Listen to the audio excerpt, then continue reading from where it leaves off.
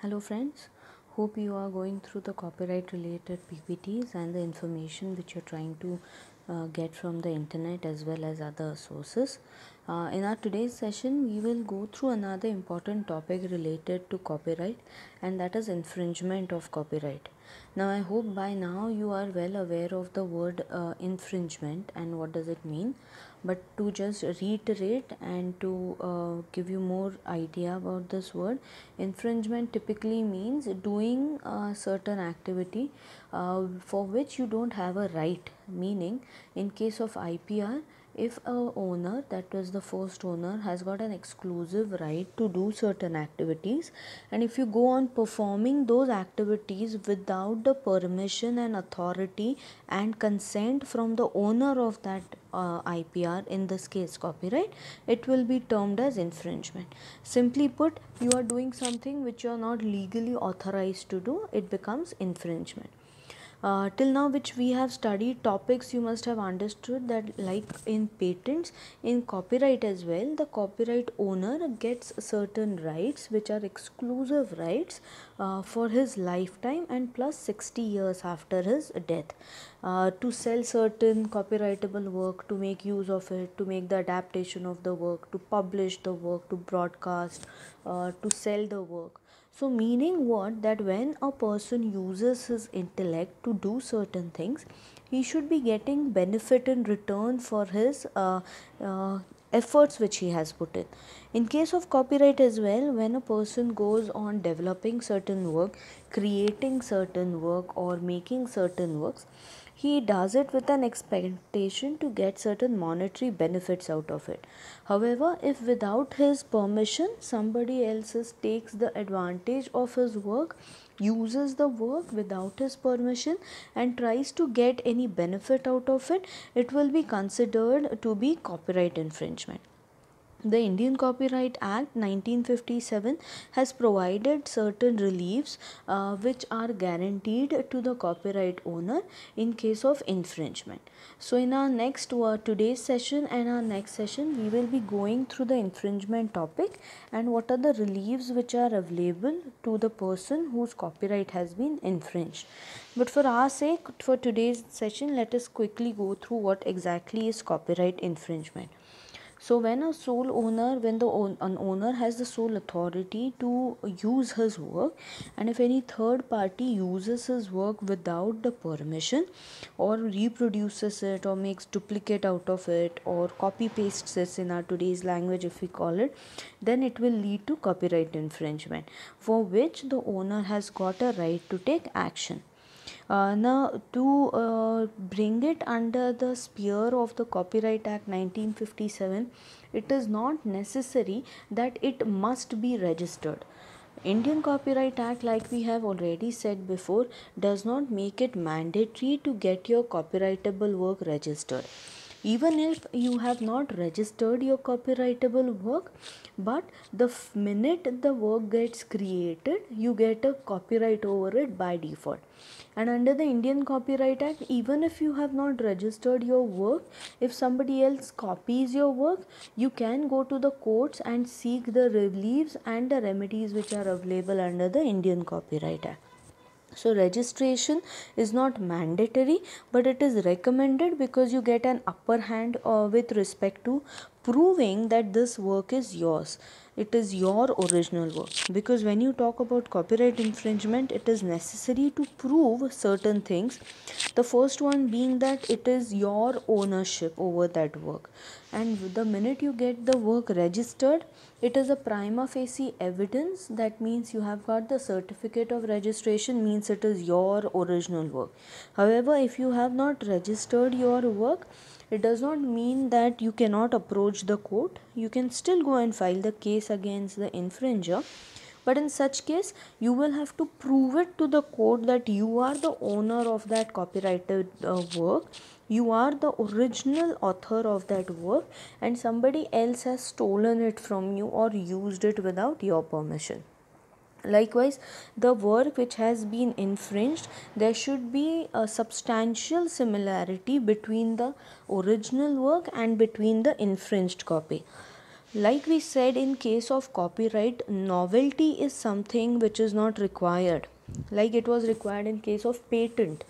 There can be a possibility that two people have created same to same work without stealing it from anybody else, without stealing from each other, without copying each other. So there might be a possibility that two people have got same creativeness or same intellect and have created the work which is very much similar to each other. But the fact that it is similar to another person's work does not mean that it has been infringed. The only thing where you call it to be infringed is that it should have been taken from the owner of the copyrightable work and it would have been put it into use. So if I have drawn, let's say if I have created a beautiful flower vase at my home using my intellect and my skills, and a person somewhere in, let's say, US has created a same flower vase using his intellect and skill, that person does not even know that I have created a same flower vase. It will not be considered to be copyright infringement, because that person has not copied it from me, has not taken my idea, has not seen the picture of my vase and has done it using that person's creativity. So it will not be considered to be copyright infringement. However, if I have created a drawing of a flower vase and I have posted it on my Facebook account, somebody takes it from my Facebook account, draws it as it is without making any changes to it, and starts publishing it in any newspapers, journals, without taking my prior consent and without giving me any credit for it. Meaning, instead of writing my name as the painter of that drawing, that person infringer writes his name, but that copy has been stolen from me. It has been stolen from my Facebook account, and without my permission the person is trying to make a commercial utilization of that drawing. In this case, it will be considered to be infringement. So I hope you have understood the difference between this. So there might be a situation that two people might have created same or similar work but without taking it from each other. However, when it has been taken from the original author or owner without the permission and it has been used for some commercial benefit, then it will be considered to be infringement. And the third requirement is that the copying amounts to improper appropriation. The word appropriation here means to apply that work for getting a benefit in return. So like I said, if I have sold it somewhere, then it will be considered to be inappropriate appropriation, improper appropriation, because I am getting monetary benefit out of it without the permission of the copyright owner. Whereas if somebody has, for example, let's say now these PPTs which I have created, these have been created not for some commercial utilization, but it has been created for some educational work. Let's say somebody showcases these PPTs in their lectures by giving me credit for these PPTs. Meaning, when let's say one of you student is taking a printout of this PPT and sharing it amongst friends for only and only for educational purposes, then it will be considered to be not infringement. However, if somebody from you takes the printout of this PPT or downloads this PPT and starts posting it on various social media websites like SlideShare or Spicy IP and does not write my name as the original author of this PPT, but you write your own name and start publishing these PPTs as it is, it will be considered to be improper appropriation. So it is not that only use of the original copyrightable work is infringement, but why and how the work has been used will also be considered to determine whether there has been infringement of copyright or not. When you talk about copyright infringement, not every action of copying will be considered to be copyright infringement. Whereas there are certain remedies which are given under the Indian Copyright Act 1957. If a person infringes the copyright of another person and it has been proven in the court, then the court may award any of the following remedies. Now the remedies under the Copyright Act have been divided into two parts. One is civil remedy and another is criminal remedy. Now I hope everybody here knows what is civil and what is criminal, but for those who don't know, let me just reiterate in simple terms. For non-law students, in simple terms, criminal action means when you are putting a person behind bars, when you're imprisoning the person, meaning you're putting a person in jail for certain activities which are considered to be very serious crimes, which are considered to be grave crimes, which are considered to be some sort of infringement against the society, wherein it is not only the money which is getting affected, it is not only certain monetary infringement, but the infringement is at a higher level which is going to affect the entire society. Such offences are considered to be criminal offences. For example, murder, kidnapping, these are considered to be criminal offences because here you are dealing with a person or a property of person, and it is considered to be grave, it is considered to be a serious offence. But certain offences are considered to be civil offences which may not be against any person's life or any person's property, but it might be against certain monetary assignments. Now to give you a small example, if there is any particular money which I am supposed to give to another person under a contract, and I do not give that money, I do not return that loan amount to the creditor, then it will be considered to be an offense. But this offense is not considered to be a criminal offense, it will be considered to be a civil offense. Under Copyright Act as well, the certain acts will be considered to be civil actions, whereas certain acts will be considered to be criminal depending upon what infringement has been taken place. Likewise, certain remedies will be considered to be civil remedies. That means they do not give any punishment to a person to bring him or to send him in jail, but there will be certain monetary or non-monetary remedies. Whereas certain remedies will be criminal remedies. That means a person will be asked to give fine and will also be sent behind bars, means will be sent to jail. So let us quickly go through to understand what are these remedies under the Indian Copyright Act.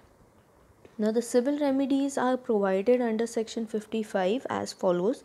The first one is the interlocutory injunction.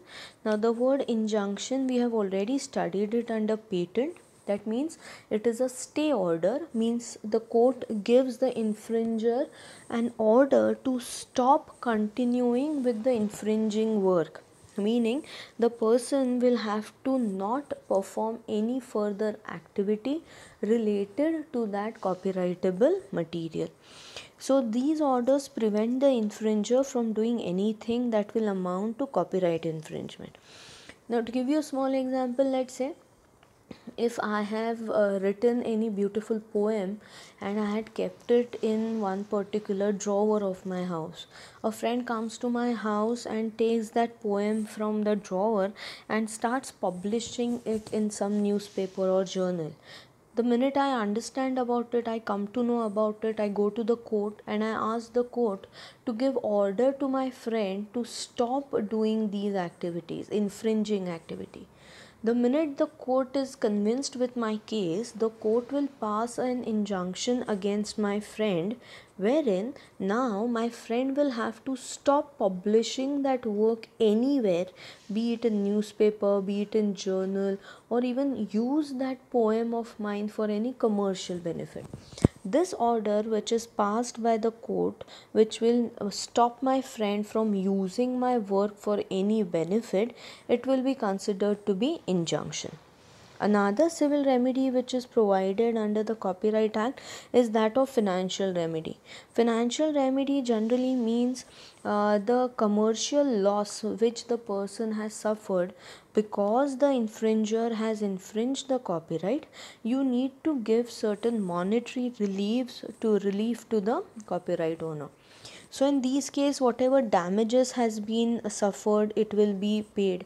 In certain exceptional cases, if there is any profit loss, That means if there is any loss of profit just because other person has used my material, original material, and infringed it, I have suffered monetary loss, then it will be also considered to be giving of financial relief.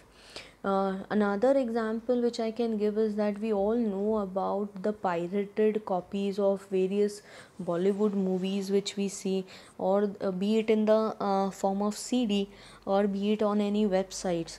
The songs and everything, the movies, the songs can only be broadcasted by the producer of that movie. That is something which we have already seen. However, if somebody illegally downloads that movie and starts publishing it on any website, it is considered to be infringement of copyright, because of which nobody wants to buy the original copy by paying an amount of money which might be very high. If I'm getting a Bollywood movie, latest Bollywood movie free of cost by downloading it from some pirated website, why would I go to the store, or why would I go to the theater and watch that movie after paying 300 or 400 rupees?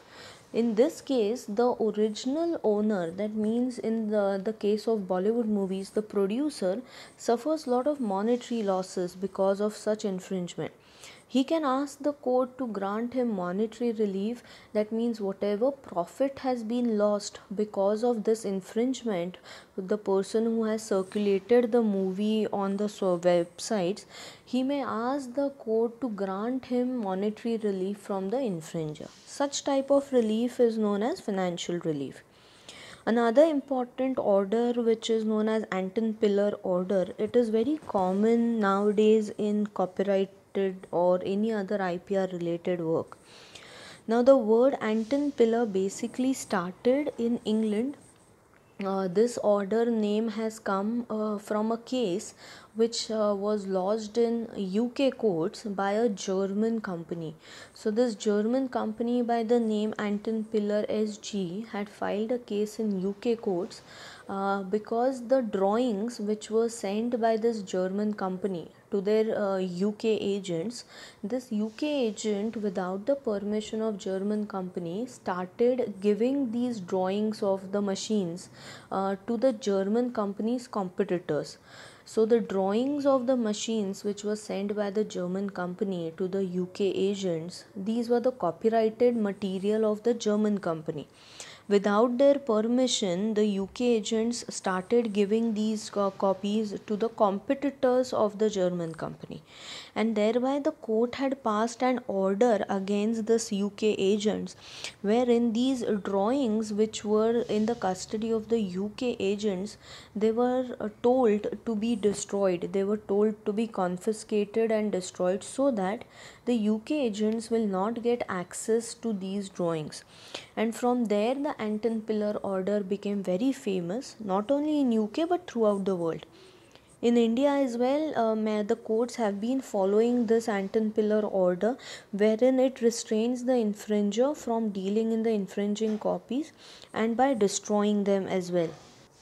According to this order, the German company's representatives were also given authority to enter into the premises of these UK agents and take the custody of these drawings. So the Anton Pillar order, which is nowadays followed in India as well, demands that if the Anton Pillar order is passed against the infringer, the rightful owner of the copyright can enter the premises of the infringer, take custody of these copyrightable work, and either destroy it or even go on confiscate or take custody of these copyrightable material.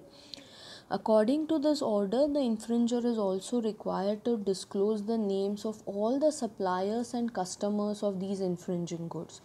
So tomorrow, if let's say for example a copyrightable work in movie Bollywood songs, it has been pirated and it has been sold on streets, if the courts take action against this infringer, then the infringer will also be required to give the details of all the suppliers and all the customers who have been either supplying them this in pirated copies or they have been using these pirated copies. This is the importance of Anton Pillar order. Like Anton-Pillar order, another type of order which originated in UK itself is known as the Mareva injunction. Again, this Mareva injunction, which was given in somewhere in 1971 or 1975, this came from another case, which is the Minerva Campania case, wherein again an injunction was passed against the infringer to take the temporary custody of the infringing goods, and this injunction was passed ex parte. Ex parte means without even listening to the other side. If the case demands that intensity, if it requires that seriousness, and it requires that urgency of passing an injunction even before listening to the other party, then the Mareva injunction is generally passed.